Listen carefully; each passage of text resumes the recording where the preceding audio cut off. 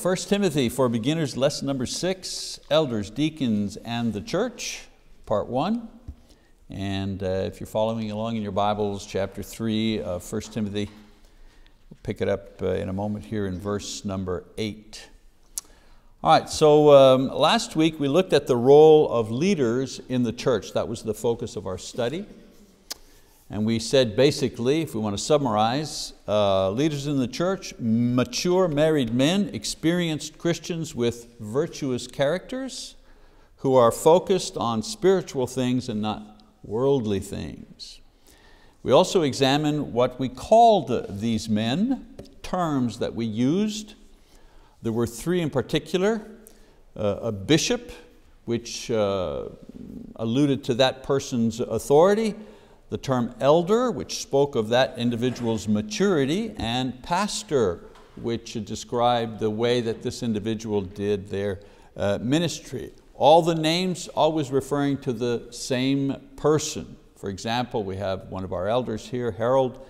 If we called him Bishop Harold, that would be fine. That would simply underline the authority that he has along with the other elders as leaders in the church. We could also call him Elder Harold because he is an older and experienced man, and we could just as well call him Pastor Harold because of the shepherding ministry that he performs, again, along with the other elders in the church.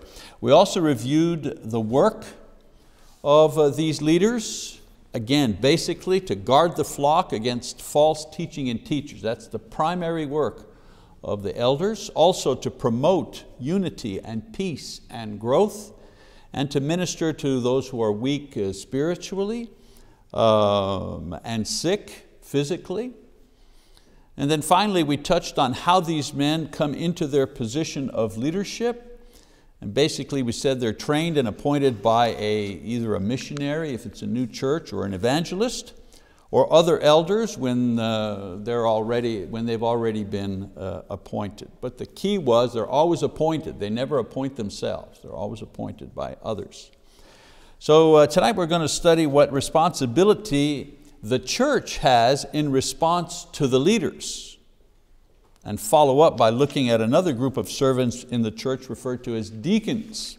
So we looked at the elders, how are they to interact with the church. Now it's going to be, well, how does the church interact with the leaders? There are several scriptures that deal with this very subject. How are we to treat those who lead and minister in the church? Let's look at 1 Thessalonians chapter 5. Paul writes here, "But we request of you, brethren, that you appreciate those who diligently labor among you and have charge over you in the Lord and give you instruction, and that you esteem them very highly in love because of their work. Live in peace with one another." So esteem or consider them highly doesn't mean to revere them. Bowing, kneeling, kissing the ring. We see that in other denominational groups. The high leaders receive that kind of reverence from those who are under them. But this isn't what this word means. It means respect them for what they do, not just for the special role that God has given them. Let's note 2 things here. One, they oversee. In this passage, he said, these people, they oversee, they have charge, they're responsible in the Lord. God gives them authority. There was a movement in the church a while back where people were saying, well, the elders, do they really have leadership? Yeah, sure, they absolutely do have leadership. And there are many scriptures that support that idea. Also, Paul refers to more than one, again, the plurality in church leadership. There's always more than one elder, more than one pastor or bishop in each congregation. Esteeming or respecting in love is demonstrated how? How do you do that? Well, not by bowing and scraping, but rather by kindness, cooperation, encouragement. Respect also includes the idea that we realize that they're human beings just like we are. But they have a great task to do, so we need to be careful not to criticize unjustly. Even elders need God's grace and the church's patience with them at times. And so in a word, respect is the first response of the church towards its leaders. Another passage, Hebrews chapter 13, verse 17, the writer says, "Obey your leaders and submit to them, for they keep watch over your souls as those who will give an account. Let them do this with joy and not with grief, for this would be unprofitable for you." So submit to their teachings in Christ. As individuals with free will, we still retain individual responsibilities for knowing and respecting the truth and obeying the truth. The main task of elders is to maintain and teach the truth of the Scriptures. So if a church leader accurately teaches the Bible, we're bound to obey. We're not obeying him, he's not the boss. We're obeying what he's teaching us through the Scriptures. Okay? First of all, because it's God's truth that we're hearing, not his. And secondly, because God's legitimate church leader is the one teaching or preaching this word to us. Of course, obedience and submission is conditional on the fact that they are actually leading according to the Spirit and the Word of God. If the elder gets up and says, "You know what, I've been looking at the Bible and I've come to the conclusion that Jesus, he's not the Son of God. He was just a rabbi. He wasn't divine and he didn't resurrect from the dead. All of that stuff is just, it's just hearsay." Well, we would be having a very serious discussion with that elder, right? Why? Well, because he's teaching things that are not according to the Word of God. And I think we know that here. I think we're mature enough in this class to understand that idea. The writer also adds a word of warning not to make a leader's life difficult, disobedient, lazy, indifferent, rebellion, because those who do will be punished. Leaders have a responsibility to lead, and the church has a responsibility to follow when that leadership is in Christ. Another passage, Hebrews 13, verse 7, writer says, "Remember those who led you, who spoke the word of God to you, and considering the results of their conduct, imitate their faith." So what does he say here? First of all, he says, remember them. This is done in an actual manner when we pray for our leaders. Remember our leaders, how do we do that? Many times, even some of you here who are leading a prayer during the worship service, I've heard you say, "And Lord, please bless our leaders and give them wisdom," and so on and so forth. That's remembering our leaders in our prayers.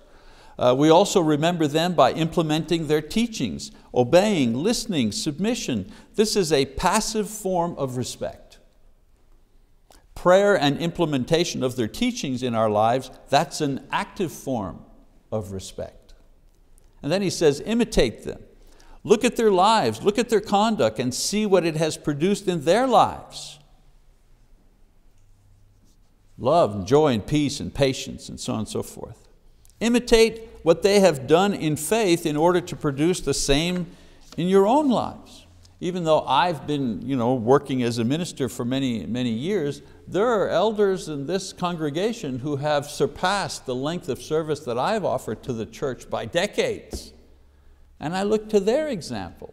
When I get a little tired and a little, this is getting hard, I look at them and I say, wow, brother so-and-so has been an elder for like 40 years or something.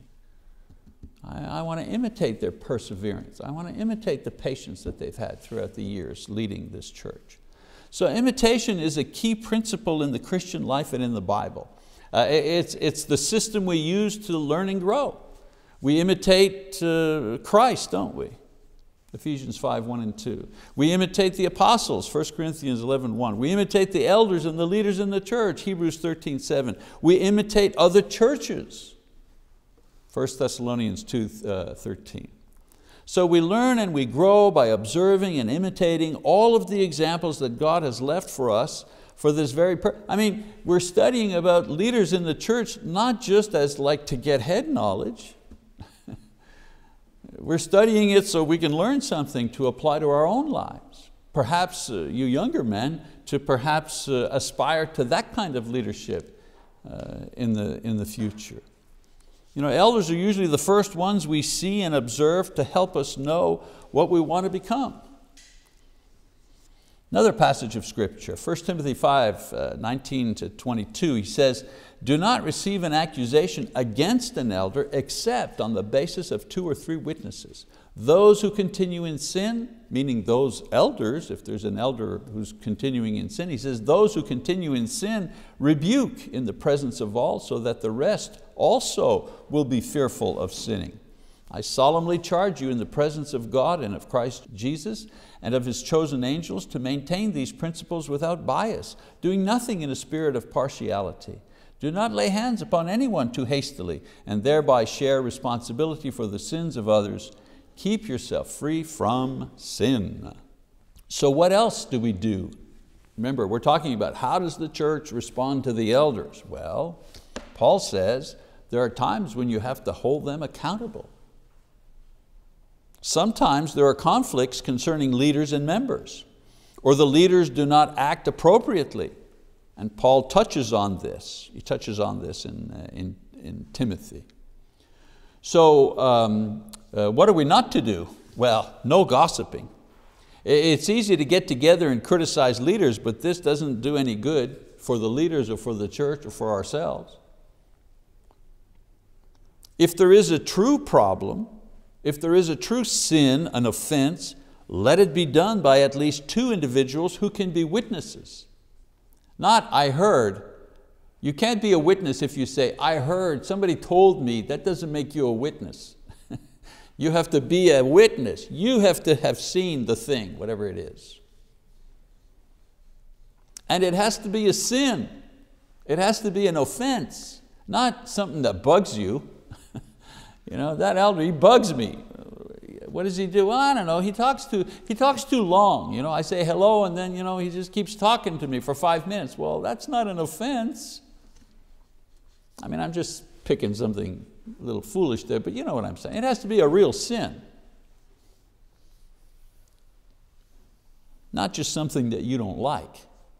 And try to bring it to his attention. You know, Jesus teaches us, if your brother sins against you, what do? You go to him. Biggest problem in the church, and boy, I can be a witness to this. I've seen it over and over again. Something happens between A and B, and what happens? A goes to see C instead of going to see B. In other words, instead of seeing the person that has offended him or done something wrong and say, "Hey, can we talk? You said this." No, they don't do that. They go tell somebody else. I can't tell you how many times people have come to me and said, "You need to go see Brother Joe over here because he did this to me." And I say, "Have you spoken to Brother Joe?" "No." "Why not?" "Well, I thought you'd take care of it." No. That's not how it works. That's not how the Bible tells us to solve these problems. You just make it worse that way. Hopefully, at least if he tells the preacher, hopefully the preacher has the common sense to kind of direct him back. But what happens a lot of times, they won't even tell the minister or the elder. They'll tell their buddy and then they'll round up a posse, and that's how division happens in the church. So try to bring it, if it's an elder now, getting back to our topic, try to bring it to his attention. And Paul says if there's no repentance, nothing, bring it to the church. Another thing, let's not favor one man over another. There's one elder that we're buddies with and so on and so forth, and we want to have something happen, so we circumvent all the other elders and we just go to our buddy elder and we put a bug in his ear. That's not the way to do business. We need to treat all of them with respect. And if a rebuke is necessary, then fine. And don't put a man in a leadership position too quickly. If he's not ready, he's going to fall, and those who put him there will share the responsibility for his errors because of his inexperience. So elders, again, ordinary men who are weak and sinful. So there has to be a kind of a mechanism to correct them or to remove them if they're not fit to lead. And Paul explains what that is in this brief passage here. Another passage talking about our response to elders. 1 Timothy 5, 17 to 18, he says, "The elders who rule well are to be considered worthy of double honor, especially those who work hard at preaching and teaching. For the scripture says, you shall not muzzle the ox while he is threshing, and the laborer is worthy of his wages. So basically, honor them. In the early church, the evangelists went from place to place establishing churches, or they were teaching and preaching at ones that were already established, or they were preaching publicly from place to place. It was a more transient type of lifestyle for preachers in the first century in the early church. The elders, however, bishops, pastors, they were the men who led in the local churches as permanent members who remained with the same church. So Paul encourages the church to highly value these men, double honor. Their hard work and great spiritual responsibilities were to be honored in the proper way. Just like he uses the ox. You have an ox and the ox is doing your work for you. You need to feed the animal. Well, in the same way, leaders are worthy of double honor. The honor we give to all brothers and sisters in Christ, as well as the additional honor due to those who lead well in the church. Some people say, well, this also would mean double honor, that we also could pay them for their services. And that's a good argument. People have argued that back and forth, but whatever position you take on that, you're not straining the passage here for taking that position. Obviously, if there's an elder that's working, preaching and teaching, and he's doing only that, yeah, he is. Well, we have one, right? One of our elders is also our pulpit minister. So one question that comes up about elders is how long can they hold their position? Do they have to retire at a certain age? Should the church review their work or renew them like a contract every year? Some churches do that. The Bible, however, doesn't give any information on that particular topic. It gives us the qualifications, it gives us the work to be done, it gives us also our response to them, their attitude towards us as a congregation. But so long as a man remains qualified and continues to do the work, he can remain in leadership. Most elders resign either because of a family trauma, illness, something like that requires more of his attention, or because they're, quote, elders. Obviously, they're usually men who are a little further up in age, and usually after a while they just can't maintain the pace and the work that is required. I feel a great burden for those who take on the role of elders, because they take on a tremendous moral and spiritual and emotional burden. And I mean, they don't have to do that. They're going to get to heaven just like you and I, but they feel a sense of responsibility of having to do that. And I say, while a lot of other people are going to the game or taking it easy, they're out visiting somebody. We feel good about our participation in church. We're here Wednesday night, which is great, which is edifying, and we're here Sunday night, but they're here Wednesday earlier than everybody else having a meeting. And they're here earlier than everybody else on Sunday having another meeting. And they're the first ones who get called with my wife died, my kid got hit by a car, I just had a heart attack. They're the first people to know all this stuff. They have to carry all this. And yet they volunteered to do it, and they do it only because they love the Lord and they love the church. And I think just based on that, they're worthy of our respect and our love. Okay, so let's look at the word deacon, shall we? I said we'd look at deacon and see if it reveals some information about this particular person and this role in the church. 1 Timothy 3, Paul writes, deacons likewise must be men of dignity, not double-tongued or addicted to much wine or fond of sordid gain, but holding to the mystery of the faith with a clear conscience. These men must also first be tested, then let them serve as deacons if they are beyond reproach. Women must likewise be dignified, not malicious gossips, but temperate, faithful in all things. One more verse. Deacons must be husbands of only one wife and good managers of their children and their own households. For those who have served well as deacons obtain for themselves a high standing and great confidence in the faith that is in Christ Jesus. So although the idea of service and example of serving is prevalent throughout the New Testament, the word deacon in reference to a person only appears 5 times, and all of those times used by Paul, and all of them mostly in one single letter. There is one other instance where there is reference to a particular service that could be referred to as, quote, deacon's work, without using the pronoun for deacon, but Paul uses the verb and the noun derived from the word. And you'll see what I mean by this word study. We're going to do a little word study, that the word deacon, the original word in the Greek, it goes a lot of different ways. It can be used in a lot of different ways. Okay? So the Greek word in the New Testament that is transliterated into the English word deacon literally means waiter. In a restaurant, a waiter, okay, that's what it means. I want to explain to you the difference between the term translate and transliterate. Okay?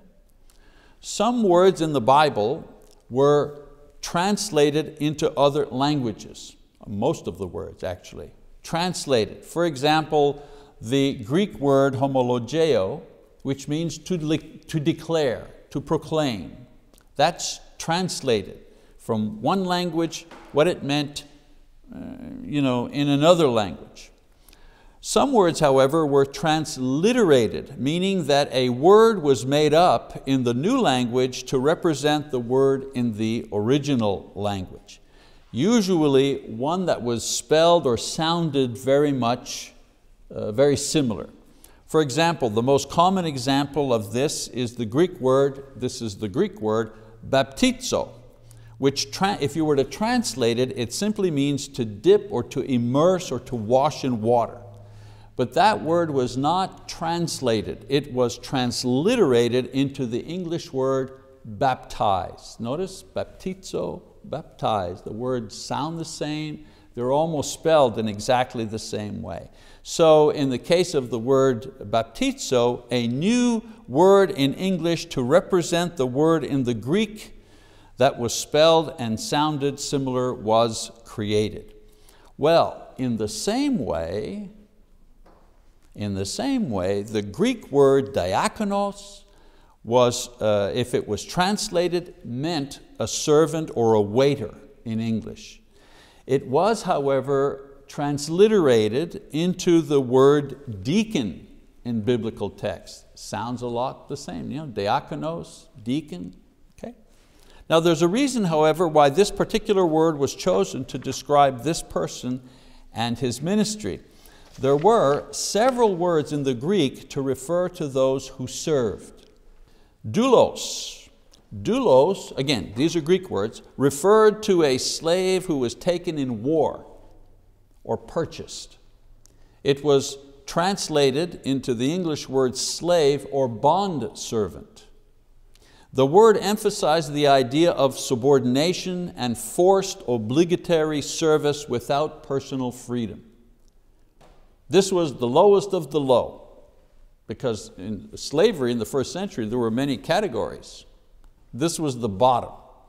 It's interesting, Paul says that this is the form, doulos, this is the form that Jesus took when He became a man. They use the term doulos, the lowest of the low, Philippians chapter 2, verse 7. Okay, another word in the Greek, pais. Pais referred to a young person or the child of a slave or a very youthful slave. It was usually the pais who would wash the feet of guests coming in. That was that slave that did that work. Oiketes referred to a household servant. Today we'd say a butler or a maid, quite different from a doulos, quite different from a pais. See what I'm saying? They had different categories. Latruo,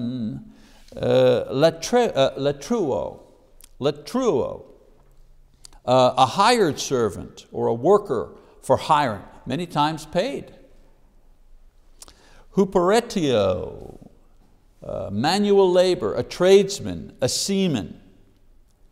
Liturgos referred to a public servant or a priest or a minister. We get the English word liturgy from this word. Okay? And then, of course, we have diakonos, another type of servant. Diakonos actually in the Greek meant to wait upon, to be an attendant, to render service, to minister.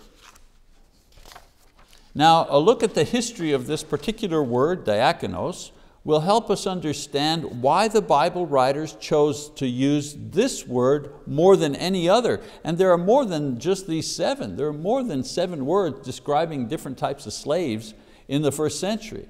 But there's a reason why they chose this particular word to describe the service in the church in general and the special servants that we call deacons in particular.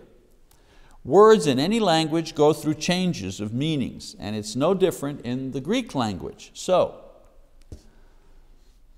the word diakonos originally referred to the meal attendant, hence the idea of waiter in Greek society. He was the one that served the food. Okay? In this context, it was also used to describe the one who prepared the food for cultic and religious meals and feasts. In Jewish life, there also was a strong emphasis on the importance of food, because not only the pagans obviously offered food to their idols, but the Jews also had ceremonial offerings of food and also food restrictions because of their religion. There's a link here, and you'll see what it is. The Jews had a sense of benevolence, and it was custom to collect and distribute food among the poor, even before the Christian era. This was considered an act of benevolence and service by the Jews. So when Jesus comes, He elevates what was common, servanthood. He elevates this to a new level, making it a defining mark of discipleship and identification with Himself, which was contrary to the social custom that saw service as something demeaning. You're a what? You're a diakonos? You're a doulos? Wow, you're at the bottom of the heap. Okay. So again, Philippians 2:7, He became a servant unto death. So Jesus injected the element of love into the act of service, and He recast what was a shameful thing in pagan society into a virtue for members of the church. In this sense, we are all servants in the service of Christ. Now, in its initial stage, the first organized act of service in the church was the need to feed the Grecian widows in Jerusalem, for which 7 men were chosen to organize and manage. Can you imagine? They had 3,000 people, and the thing was growing. Okay? And among those 3,000, there were hundreds of widows. And they needed food. Imagining, here we have only a few, and sometimes somebody is sick. We got one person, one lady that kind of calls everybody up, and several families bring food and casseroles. Imagine if you had 300 widows and they all required food, and they had to have food every single day. And so they choose 7 men to organize this work. Now, it's interesting to note that the words used in the book of Acts, chapter 6, to describe the serving of these widows is the verb form of the noun diakonos. The reason for this is that when it was food being served and distributed and managed, the word for serving or the word for the servant was diakonos, or one of its variations. So the link is here. When selecting a word that described the workers and the work done in loving service on behalf of the church by its members, the apostles, and I would say the Holy Spirit, chose a word for servant that had always been connected with personal, attentive, and in some cases benevolent or loving service of food. With time, the meaning of this word expanded to include 2 other things, and that was all the service done by Christians was loving service, whether it was for food or anything else. And secondly, those special servants who by virtue of their particular need or their special qualifications, the blessing of the elders, these were appointed to a specific ministry in the church. And what do we call these guys? We call them deacons, because the word perfectly describes their attitude their work, and the history of benevolent service attached to this particular Greek word. In other words, there was no history of benevolent service attached to the word doulos. Okay. It's because this word had a history of kind of benevolent service that it was chosen for referring to these type of Christians. So with time, the word diakonos, or deacon, referring to the person, and all the words derived from this word referring to various kinds of service, could be primarily used to describe the church workers and the work, unlike other words for service which I explained to you before. So like many other words that had multiple meanings, for example, the word apostle, it meant messenger. Well, there were a lot of messengers in the first century. Barnabas, they called him a messenger or an apostle, Acts 14:14. But he wasn't one of the apostles chosen specifically by Christ. Well, in the same way, the word diakonos, or deacon, would have different meanings based on the context. For example, any servant in the church rendering a service of some kind in Christ was a diakonos. In Colossians 1 verse 7 it says, just as you learned from Epaphras, our beloved fellow bondservant, who is a faithful servant, diakonos, of Christ on our behalf. Was Epaphroditus a deacon? No. But they used that word to describe what he did. Well, he was serving the church. How? He went to Paul, he brought Paul a gift, and he ministered to him while he was in prison. In Romans, same idea. So Epaphroditus wasn't a deacon, but he rendered diakonos, he rendered service. Okay? What was Epaphras? Well, he was more a preacher because he helped establish the church in Colossae. Romans 16:1. I commend to you our sister Phoebe, who is a diakonos of the church which is at Cenchrea. Was she a, quote, deacon? Well, she wasn't any more a deacon than Epaphroditus was a deacon. What was she doing? She was rendering service. She's a servant of the church. Secondly, the appointed servants who because of their qualifications or the ministry that they fulfilled and the blessing of the elders who served as appointed service in an official capacity, they were called deacons. Well, how do we separate the difference? How do we know when deacon is just referring to somebody rendering a service, or when deacon is used for someone who is officially a deacon? In other words, he was chosen because of his qualifications and he was commended by the elders and so on and so forth. How do we know the difference? Context. Context. For example, in Philippians 1:1, Paul writes, Paul and Timothy, bondservants of Christ Jesus, that's doulos. Okay? To all the saints in Christ, that's the entire church, right?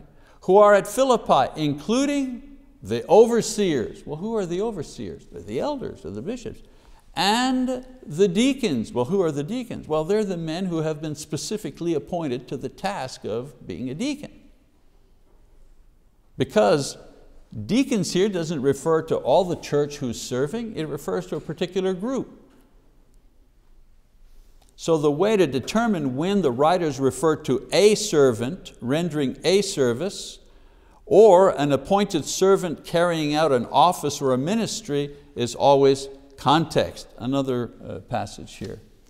In Ephesians chapter 4, Paul writes, and he gave some as apostles, and some as prophets, and some as evangelists, and some as pastors and teachers for the equipping of the saints for the work of service, to the building up of the body of Christ, until we all attain to the unity of faith and the knowledge of the Son of God, to a mature man, to the measure of the stature which belongs to the fullness of Christ. So Paul describes, notice here, specific roles for specific people here in the church.